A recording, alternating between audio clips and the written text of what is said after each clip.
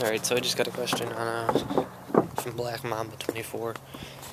You know, how I put my EQ underneath my dash. I'll show you right now. Alright. And he actually just commented saying how I like these tweeters. These tweeters are amazing, man. I mean, I popped this one, I blew it up in my face. Yeah, that's the thing. Like, if you're gonna run these tweeters, don't overpower them. I was driving down the street one day and it just blew up. And I actually felt the force of the tweeter blowing up, so,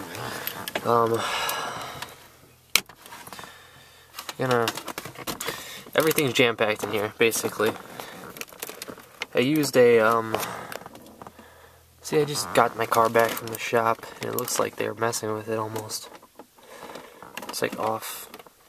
It's like, I don't know, it looks off to me. Like this side's sticking out, this side's pushed in. It's weird. Wasn't like that before. Anyways. I used the stock dash kit, and I basically took a jigsaw, and I cut the center of it out to match it. This barely fit, as you can see. There's a MP3 hole right here, and my auxiliary cable barely fits in there, to the point where it almost breaks. Like, it feels like it's gonna break, but it doesn't. All you have to do is press down on this wood a little bit. But, I mean, that's pretty much it. I kinda, you know, cut down the stock dash kit, which, yeah, it may look a little bad, as you can see, but it's all black, so it kind of fits and goes together. But, I mean, what's a dash kit? $10? I mean, who doesn't have $10 to spare, you know?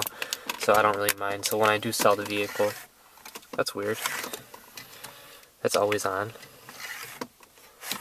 I never noticed that. When I do sell the vehicle, I'll just keep the head unit in here and just put the stock dash kit back in, so it's not a big deal. Yeah. Alright. Talk to you guys next time I upload a video.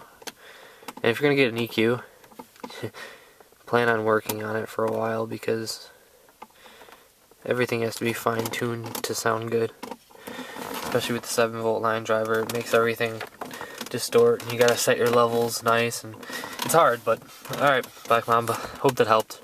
Just cut down your dash kit. I mean, it's real easy, and then it all just fits in real, it jam-packs really tight, but, because, you know, there's not much room. I mean, look how small that is, so good luck with what you're doing. And yeah, the tweeters are amazing, man. They really are. And my amp, this keeps going unprotected, but that's a different video, alright? Talk to you guys next time. Peace.